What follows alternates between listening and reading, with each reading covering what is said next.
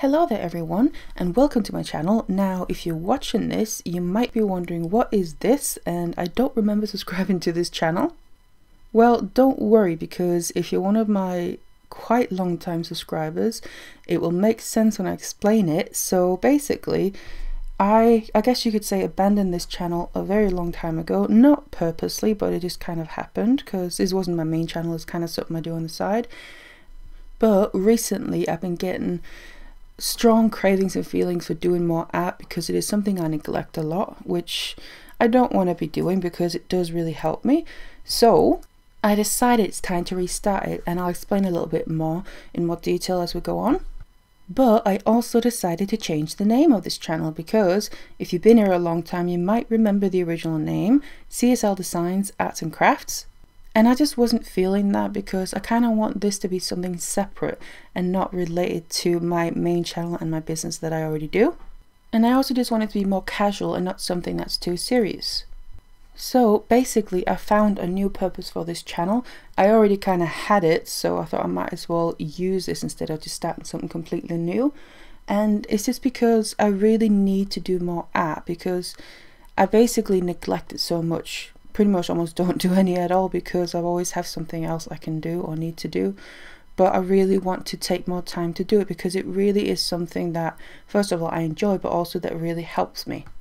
Which is also another point of this channel because I do struggle a lot with mental health, things like depression, anxiety, and I think there's also a lot of other things going on. But I basically, first of all, art will help me with that. Obviously I hope, but I know it does help me. But also I was kind of thinking sharing the journey would maybe help others, and it could kind of be a little bit of a place for mental health issues and improvement hopefully as well. So I kind of just thought I would share the journey, which is also why I thought the perfect way to start out would be to just do some colouring in a colouring book, an adult colouring book. So as you maybe saw in the intro, I do have quite a few, and again I kind of bought them over the years but I just don't really use them. It's very little, so I do want to do that more, obviously, which is then the point of this channel as well, to hopefully incentivize me more. But also I definitely do find that just colouring in adult colouring books is quite therapeutic for me, so I need to do it more in order to help me as well, and it's something I enjoy, and I do know that's also how a lot of other people feel. Obviously that's often what they're used for. But I then ended up deciding on this Celtic style colouring book, which I've had for a very long time. I haven't coloured anything into this one at all previously, so I took a while to kind of decide what book to work with, but I decided on this one because I kind of thought it's something a little bit different than I've done before, and it's got all these Celtic designs, and because it's a lot of this kind of knot work and it kind of over and under, I kind of thought it might be interesting and fun to just play around with shadows and colours that way a little bit, but also something where I didn't really have to think too much but just kind of do, if that makes any sense. So anyway, I ended up choosing the image that I was going to colour in, and then I was going to use my colouring pencils, which is what I prefer in these colouring books. But this is where I ran into a bit of a problem because I have two large tins of really nice colouring pencils from Faber-Castell. One is the regular ones, but then one is watercolour. Obviously I wasn't going to use the watercolour ones, but I have these two tins that I tend to use. Really, those are the colouring pencils that I use the most when I do use them. And I was pretty sure I knew roughly where they were going to be. I didn't expect it to be a problem anyway. Now the thing is, we've moved not that long ago and not everything is unpacked yet because we're still missing some furniture to kind of put things in, so there's still a few things in boxes because there's no point in unpacking it obviously if I haven't got the furniture to put it in. So, but I thought I knew where the colouring pencils were in those boxes, and it turns out they were not. So I started getting a little bit where the heck are they?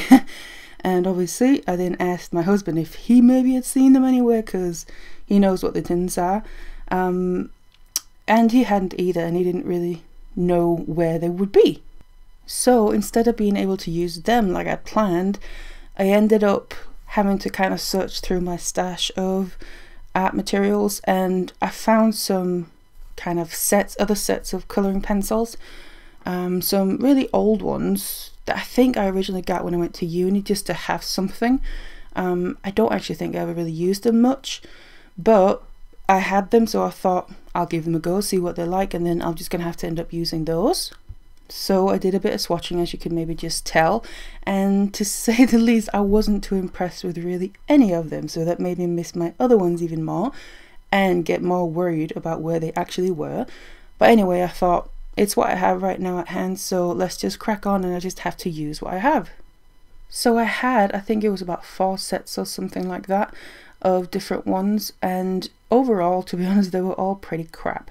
But I kind of thought I just gotta work with them somehow, and it's not really about that, it's just about the process of doing this and hopefully enjoying it and it helping me a little bit at the time. And the funny thing is, the set that I expected the least from was actually the set that I ended up using the most, because they were the best out of them, I thought. And they were also, of course, the set with the least colours. Now, I'm not entirely sure where this set is from, but I think, if I'm not mistaken, that originally these are from a shop in Denmark called Jewellery. If you're Danish, you'll probably be familiar with that. If you're not Danish, that won't make any sense to you. But I think that's where they're from, but don't quote me on that. Anyway, it doesn't really matter. So I kind of just cracked on with those mainly. And as you can tell, I did really focus on just doing the kind of shadowy technique, I guess, or look to where all these... It's not really obviously a knot. I think the yellow part is the tongue technically, but where it crosses over, under, I just kind of work with that and just added the darkness where it would go under, so to kind of create that shadowy effect. And I basically just did that same thing throughout the whole piece with all the different colours and sections that I worked with, which was actually kind of nice because I didn't really have to think too much about it.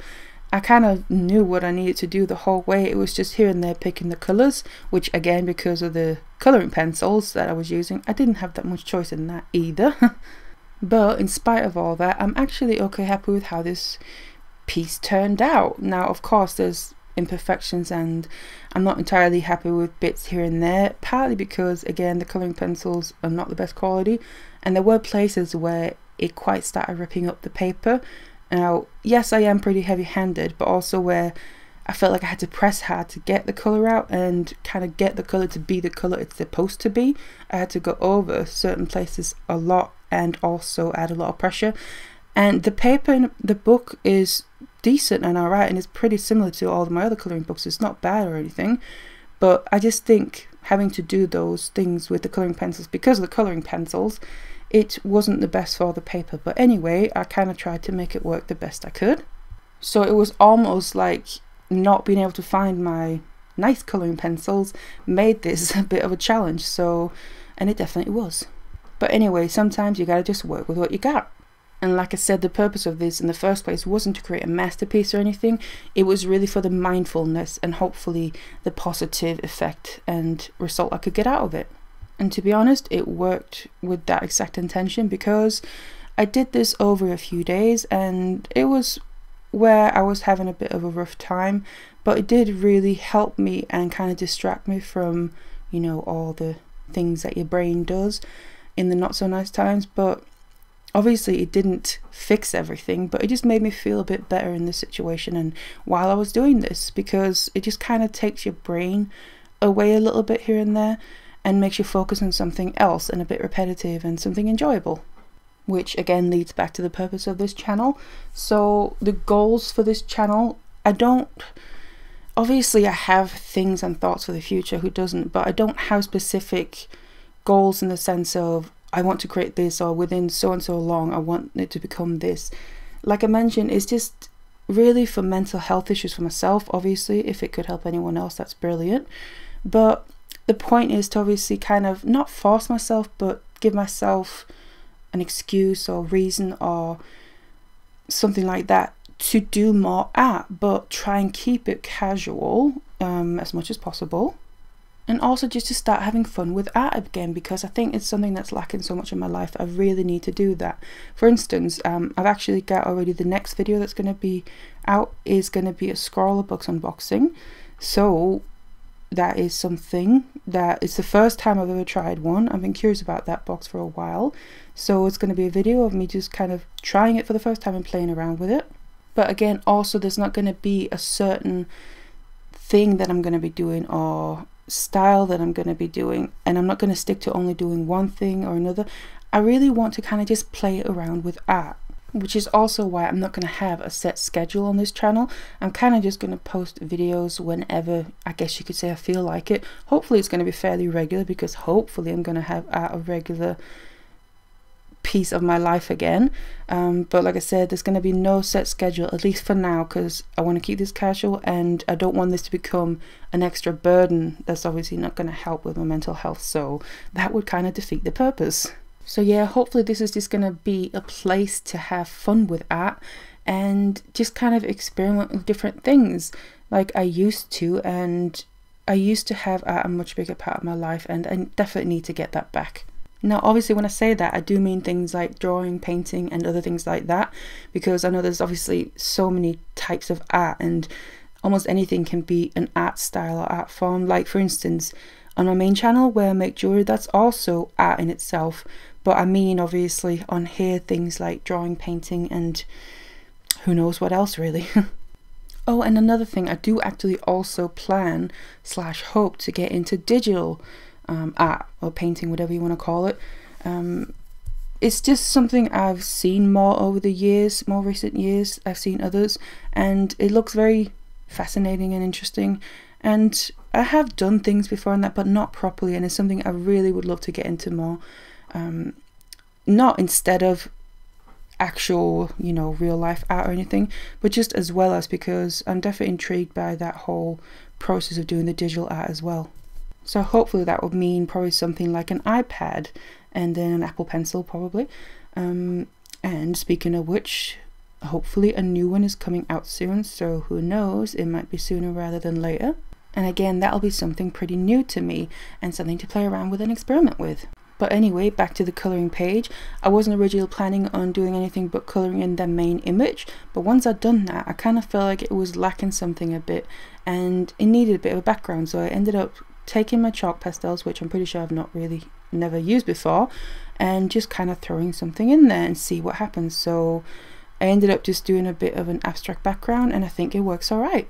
So this is what the final image looks like, the first page in this specific colouring book, and I'm pretty happy with how it turned out after all.